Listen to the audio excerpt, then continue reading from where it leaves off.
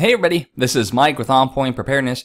Sorry I didn't get any materials out for you guys over the last couple weeks. Me and my family have all come down with the respiratory flu and I'm still getting over it. So it's been pretty rough the last couple weeks, but regardless, I still am following the Pope, the Vatican, and world events. The good thing is the Roman Catholic Church hasn't made any major advancements since the big news that came out a couple weeks ago with regards to the Pope healing the schism with the Eastern Orthodox Church and establishing this new world order. But this right here, this caught my eye, and I did think that this was very worthy of sharing with you. We all know that the Pope has been indoctrinating people through social media platforms like Facebook and Twitter, and using his rock album Wake Up to reach the youth masses. But this is another one to reach even the younger children. He has come out now with a series of Pope cartoons. This one being Why We Should Love the Virgin Mary, and it actually in the video says we should love the Virgin Mary more than Jesus.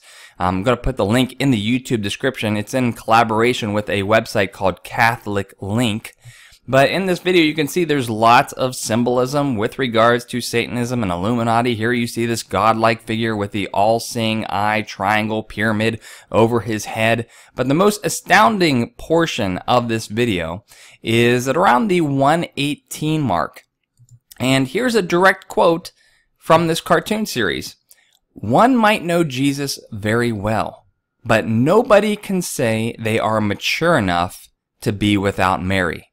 Without her maternity, only rigidness and discipline remain. There is no joy. So forget about John 3:16 or many of the other passages in the Bible which says Jesus is the only way. The Catholic Link and the Pope are saying that basically you are nothing without Mary, and she supersedes Christ's authority. This is basically no unheard of thing in the Catholic faith. You know, they really have resurrected Isis in the form of Mary worship. If you don't know anything about that, there's tons of YouTube videos about it.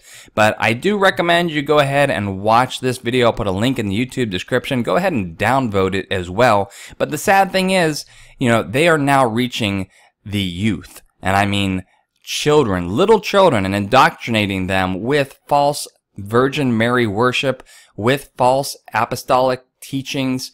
And you know what? This is actually being taught in school curriculums. In these videos, they'll say that this has gone out to many schools and it's being used to teach children. So this is just more of the same, this establishment of the one world religion and bringing in all this interfaith dialogue and bringing people into these false teachings. Now, we don't know when this whole dam is going to break. 2016 looks certainly right, being that it is the year of Anna Lucius. If you look at the stock market, you look at the world economy, you look at war. But again, going back to my video a couple weeks ago, and some of the things I discussed about 2018, we're just really not sure, because the Pope still has one more schism to heal, and that is the Protestant schism. And can we really hold off until 2018? I don't know. It's going to be difficult. But again, I'm going to be following that and keep an eye on it for you guys. But until the next video, this is Mike with On Point Preparedness. Hopefully see you again in the next couple days.